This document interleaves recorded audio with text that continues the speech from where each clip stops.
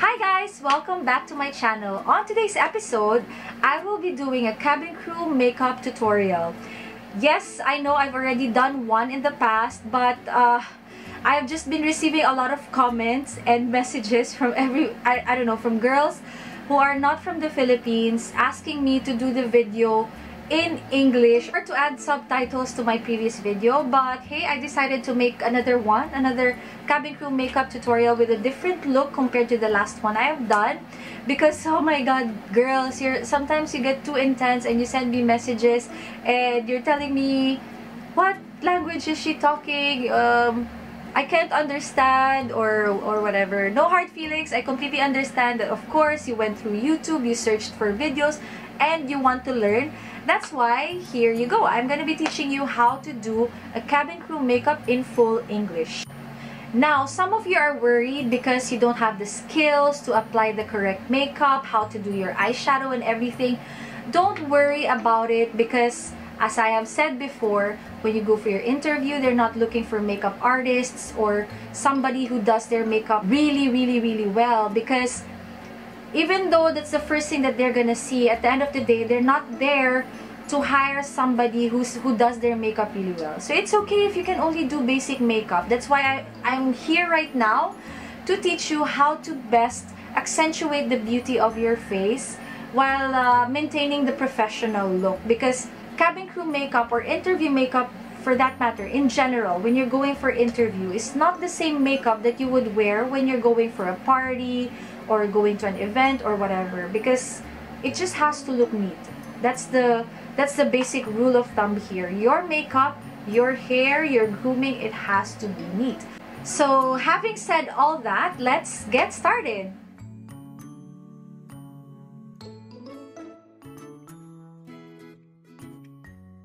After I posted the first video of the cabin crew makeup tutorial, a lot of you girls have started sending me messages asking me about the hair product that I use to keep my baby hair tame, like to keep everything just sleek and neat.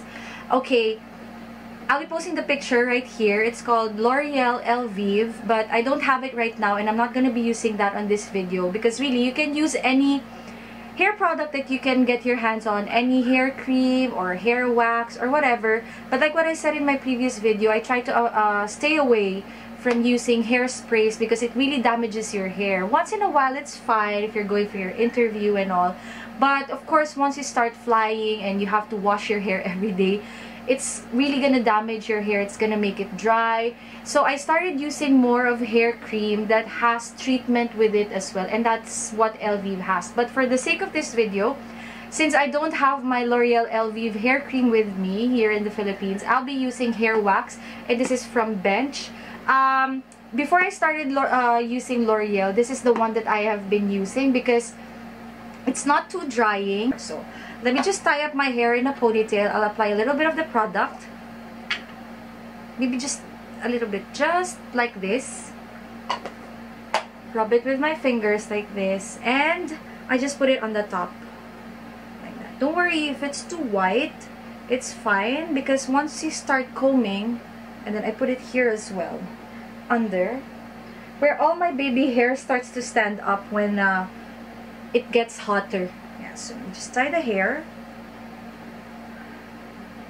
So as you can see, the white residue is already gone, and you get that nice shine. One more question that I have received from you guys is that what was the hair tool that I used to put my hair in a bun? And on my previous video, I kept on calling it that bendy thing. But anyway, I found online that this one is called the hair bun tool. This one, I got it from a mall here in the Philippines. I've seen this as well in Ulta in US. But I've tried searching for it online, and yes, you can purchase it. Purchase one from Amazon or any online beauty store. So how you use this, it's very simple. You get your ponytail like this, and then you close it. I don't know if you can see. And then you start rolling.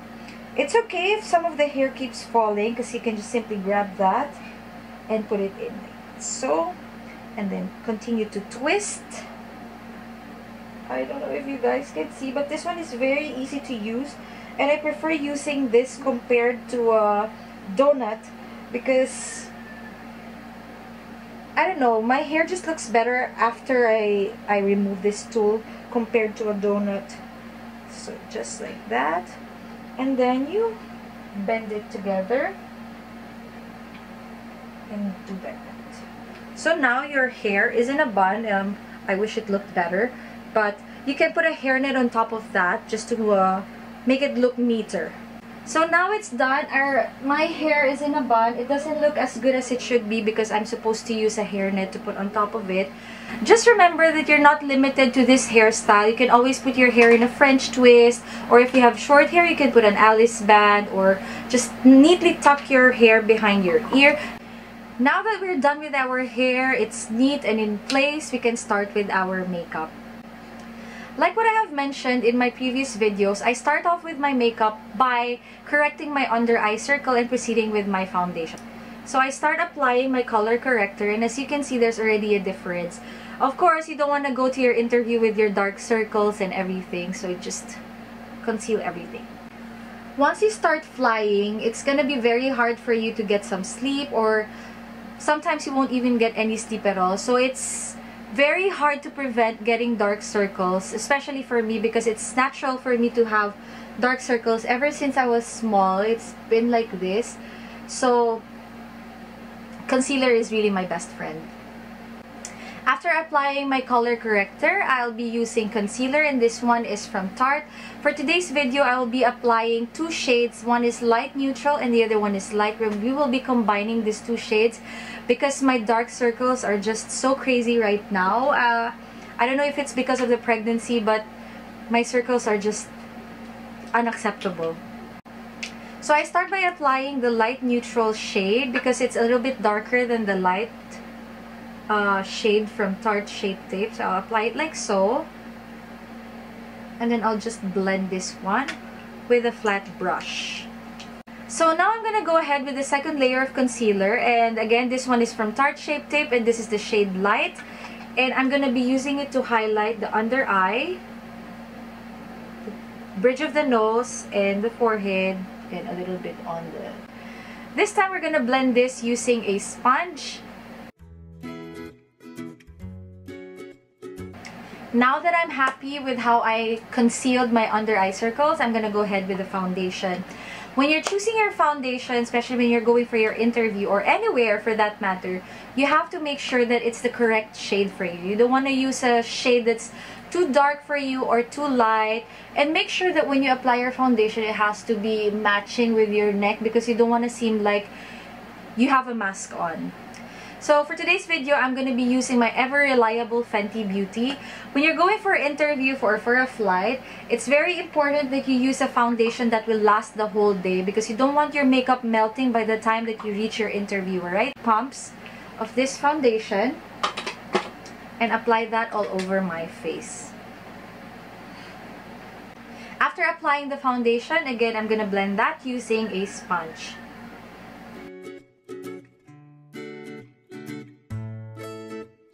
Blending out our foundation, it's very important for you to set it so that you won't get any crease under your eye or the side of your nose or your forehead. So for the setting of my foundation, I'm going to be using from Too Faced the Primed and Poreless, and I'm just going to grab a small setting brush and dab it over my under eye. Actually, this is my favorite setting powder because it just keeps everything in place. It's white, as you can see, but it doesn't leave a white cast over your face. Now I'm done with my foundation. I'm gonna start with my eyebrows, and I'm gonna be using my ever-reliable Intuit Waterproof Eyebrow Color. For this one, this is powder, but I like to use it together with the MAC Prep and Prime Fix Plus. So I'll just spray a little bit, wet my angled brush with a spoolie on the other end, and I start doing my eyebrows.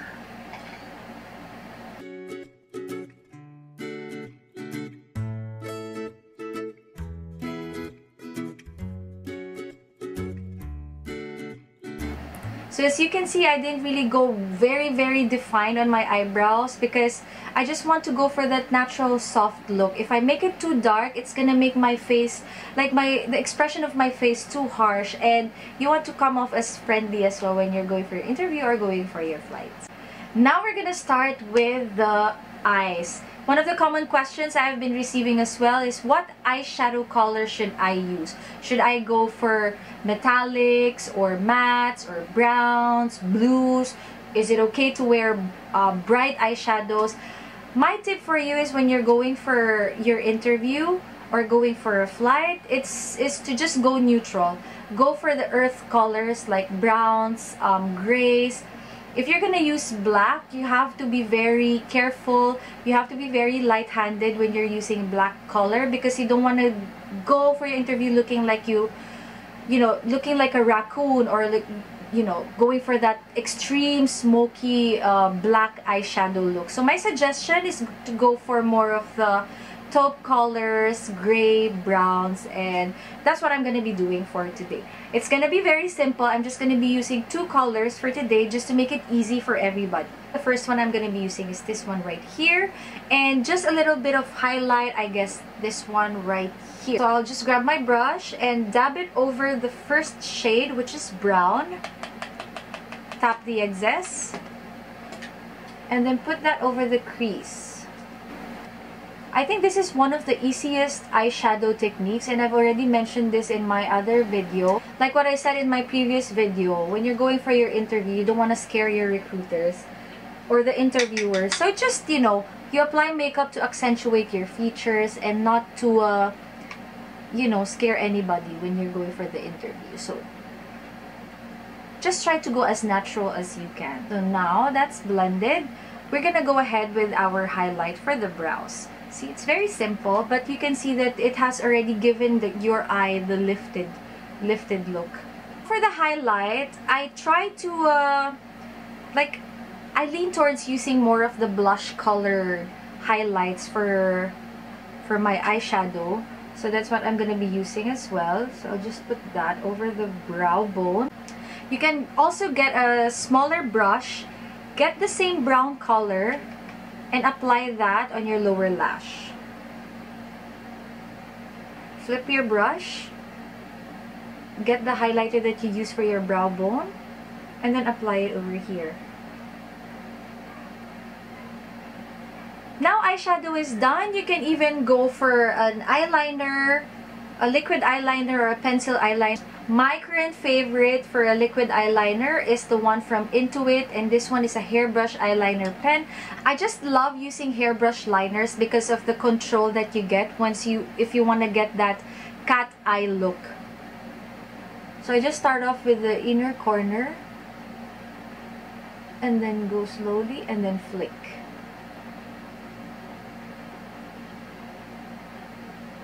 What I love about this eyeliner is that it stays on the whole day. Of course, after the eyeliner, the most important thing is your mascara. I love waterproof mascara and volumizing mascara because my lashes are medium. Like, they're not too short, they're not too long, but I don't have a lot. So when I go looking for a mascara, I look for volumizing and lengthening mascara. So this one is Heroine Make. I got this from Hong Kong. So yeah, I'm just gonna start curling my lashes. Just make sure that your eyeliner has already dried up before you curl your lashes. I think everybody knows how to apply their mascara. Like what I said before, I have a love-hate relationship with mascara because sometimes I'm too careless and it just goes all over. So just look down, wiggle your brush, and then pull up. So mascara is done. You can keep applying mascara until you get the desired volume or thickness that you want. So you let that dry. And now we're gonna start with contouring our face. So for the contour and the blush, I'm gonna be using Natural Face from Too Faced. So this is a highlight blush, and bronzing veil face palette. To contour my face, I'm gonna be using this one right here. It's called the shade Sunny Honey. Just dab a little bit and go for it. Start contouring. Just very mildly. You don't want to go like Kim Kardashian contoured on your interview or for your flight, because let's admit it, contoured face looks really nice on photo, but sometimes when you fully contour your face in person, it looks too harsh. Be very light-handed in this one, just to give your face enough definition. You can also go over your forehead, and a little bit on the sides of my jaw. What I learned as well is that when you tend to apply more makeup on your face, more foundation, more concealer, it just ends up making all the things that you want to hide more visible. Like for example, you're too conscious of the pores that you have on your face. So what you're thinking is that, oh, I'm gonna apply more foundation or more concealer, more powder, just to make it, you know, less visible. But the thing is, as the day goes on, with the heat, the temperature, and everything, the makeup tends to cake. So they end up settling on those pores or those lines, and you don't want that. So you just go very, very easy on your makeup. Don't put too much, because sometimes it's a problem. We don't know when to stop. So look at the mirror, and if you think that, oh my god, it's getting too thick, okay, that's the time for you to stop applying your makeup. Now for the blush, I've been receiving messages asking me which shade should I use, okay? It all depends on your skin tone. I cannot tell you that for my skin tone, I prefer using pink, so you should use pink. You need to experiment what looks good on you. I'm going to be using a combination of pink wink because I feel like it's too pink. It's very bright. And I'm going to mix this with pink sand right here. So just dab it there and here, and then blend it out.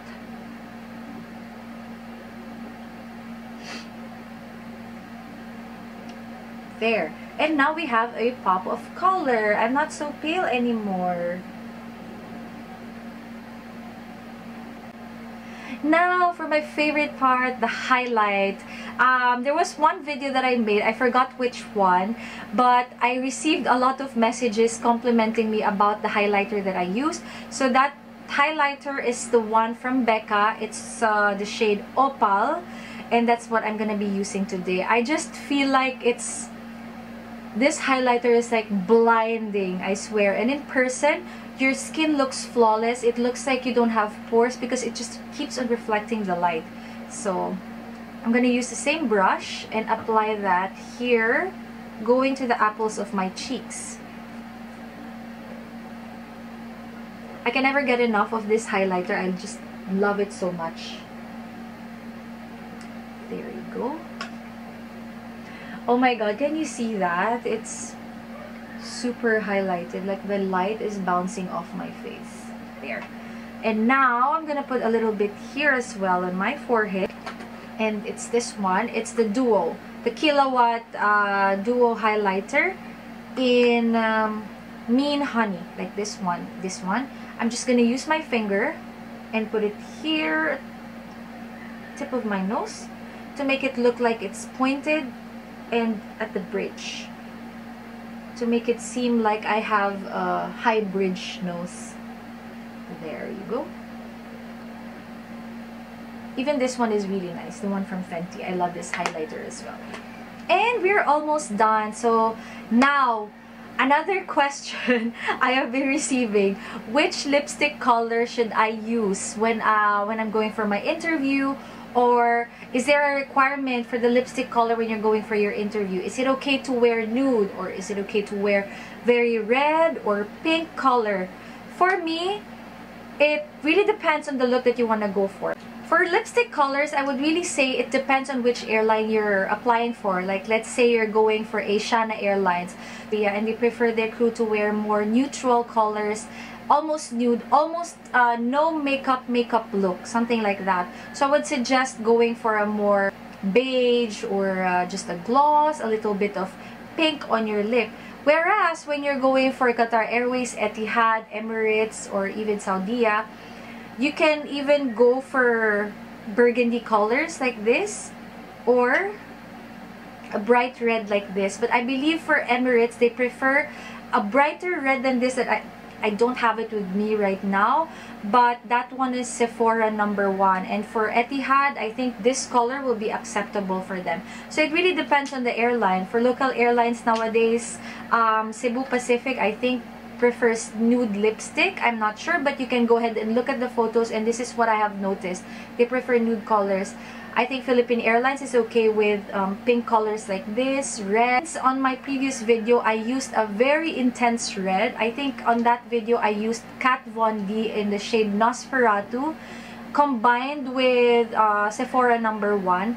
That's already red. So I'm gonna opt for a different color for today. So I'm gonna show you that it's also okay to use a lighter shade of pink like so. So let's start applying this one. This is one of my favorite shades. Actually, these three are my go-to colors. This one is a bit of a bright red.